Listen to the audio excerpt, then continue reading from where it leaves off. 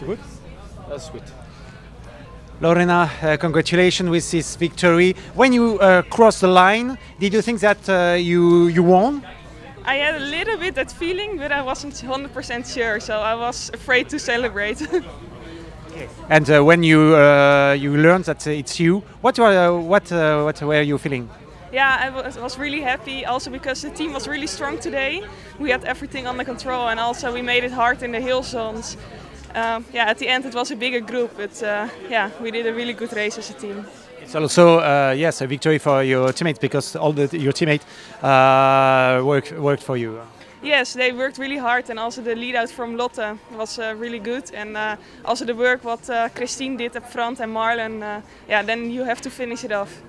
Congratulations, bravo, Lorena.